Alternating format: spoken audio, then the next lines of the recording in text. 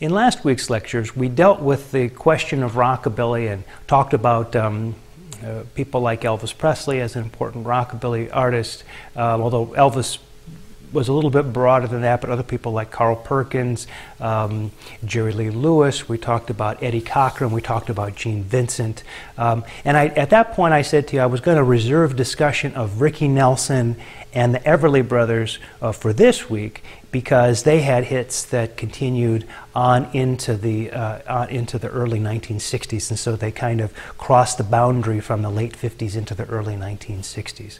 These rockabilly, as I call them, rockabilly popsters, that is a version of rockabilly that's a little bit more influenced by the teen idol kind of imaging. It's a squeaky or clean kind of rockabilly image.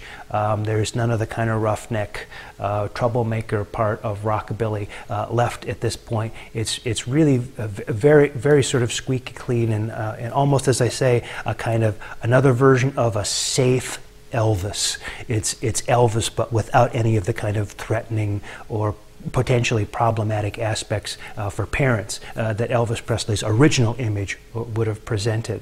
And one of the most important groups in this new sort of softer version of rockabilly are the Everly Brothers. And as I said before, the Everly Brothers go back into the 1950s and really are sort of contemporary with people like Buddy Holly and Jerry Lee Lewis. They have their roots in traditional country music of the Southeast and Appalachian singing that involves high harmony singing. And so that's a little bit where their distinctive vocal style comes from. They were signed to Acuff Rose publishers in Nashville. Remember, we talked about them in the first week. Acuff Rose, formed by Roy Acuff and Fred Rose in Nashville, is one of the most important publishers when Nashville became the center of country and western music. They were signed by Wesley Rose, the son of Fred Rose, who's now gotten into the family business, and they were very much, they had a very strong advocate in Chet Atkins, the famous country guitarist who was working at RCA at the time as a producer. In fact, produced some of those Elvis Presley sessions when Elvis moved from Sun to RCA. And so they were signed to Acuff Rose by Wesley Rose, and Wesley Rose promised them that if they signed with Acuff Rose, because they wrote their own songs too, if they did, he would get them a recording contract, because they've been having a hard time getting a recording contract. Chet Atkins, for as much of a fan and advocate of the Everly Brothers as he was, couldn't get him a deal at RCA. And so Rose gets them signed to Cadence Records in New York City, and that's who they record with for the balance of the 1950s. Their harmony singing, that two-part sort of high harmony singing that they do, the Everly Brothers, Phil and Don, is extremely influential and really is their trademark. John Lennon and Paul McCartney imitate the Everly Brothers very, very often, and not just at the beginning of their careers, but whenever they're singing together, there's a certain amount of Phil and Don going on with John and Paul.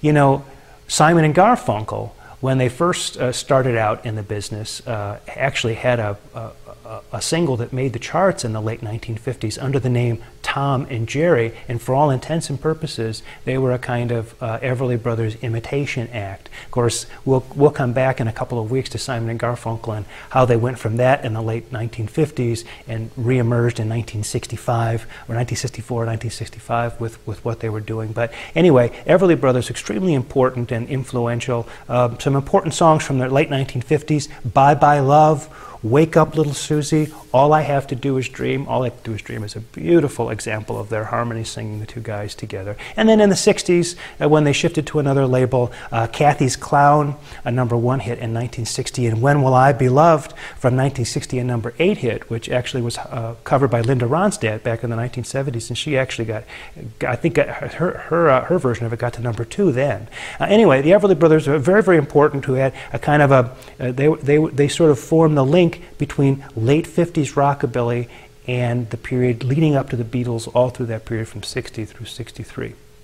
Of course, Ricky Nelson, I promised to say a little bit more about Ricky Nelson because we talked about him in context of TV. As I said before, he was on the cast of the Ozzie and Harriet show. He was, in fact, the real son of Ozzie and Harriet, who were really married in real life. And when Elvis first started to become famous in 56, 57, he, being on the show, bragged to his girlfriend to try to impress her that he was going to be making a record too, just like Elvis. And she said, "Oh, that's great. Oh, I'm going to love to hear that." So then he went home and said, "Dad, I need a little bit of help." Now, it turned out Ozzie Nelson, as I mentioned before, was a band leader. He was way connected inside Los Angeles and the music business. I mean, let's face it, he had a hit television show that he was the mastermind of. And so he hooked it all up for his son and got him into the studio with some good musicians and some good songwriters. And it wasn't long before Ricky Nelson was producing some pretty good records, doing a pretty good job. It wasn't that he was untalented, like I sort of cast aspersions on some of the teen idols. Ricky Nelson really had talent. And so if you want to hear an early instance of Ricky Nelson, Believe What You Say, his number 4 hit from 1958, is a pretty good example. Many of the songs were written by a classic rockabilly songwriting duo called Johnny and Dorsey Burdette, who also had their own rock and roll trio that made recordings that didn't sell nearly as well as these Ricky Nelson records. He used a lot of the same musicians that Elvis used, the Nashville musicians that Elvis used during his sessions, including a guitarist named James Burton, who's kind of a legendary rockabilly guitar player who later ended up playing with Elvis during the Las Vegas years, and oftentimes Elvis concert posters from that period, the late 60s, early 70s, we see Elvis Presley featuring James Burton. James Burton sort of cut his teeth on those Ricky Nelson recordings. The last person we should talk about with regard to Rockabilly Popsters is Roy Orbison. I mentioned last week that Roy was originally signed to Sun Records, but he didn't really have much big success, ooby dooby, maybe that kind of thing. But then his career really took off when he signed to Monument Records, starting with Only the Lonely, a number 2 hit in 1960, and extending to Pretty Woman, which was a number 1 hit for him in 1964. Roy, a singer-songwriter who had an interesting sort of vocal approach that sometimes approached a kind of almost operatic vocal quality.